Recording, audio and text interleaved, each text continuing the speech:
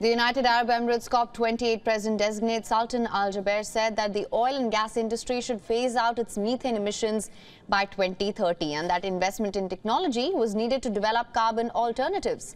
The comments, these reflect deep divisions between nations over how to combat global warming ahead of the COP28 talks.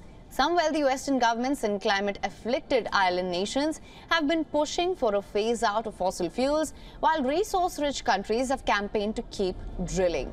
The UAE Minister of Climate Change and Environment said that phasing out fossil fuels would hurt countries that depend on them for revenue or cannot easily replace them with renewable sources. The UAE COP28 President-designate further renewed calls for a tripling of renewable energy capacity to 11,000 gigawatts by 2030 and then doubling that again by 2040. Although he added that renewable energy was not the only answer to climate change.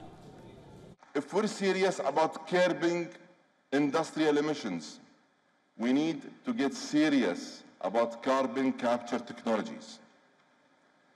In any realistic scenario that gets us to net zero, carbon capture technology will have an important role to play.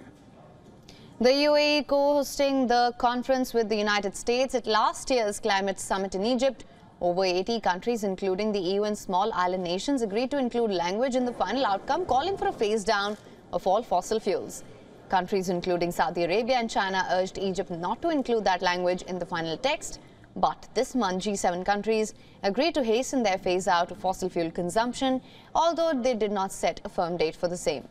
Jubair also heads the state oil giant Abu Dhabi National Oil Company, argued since his appointment this year for a more inclusive approach to climate action that leaves no one behind, including the fossil fuel industry. His COP28 presidency involves shaping the conference agenda and negotiations between governments. The UAE is set to host the climate summit in December.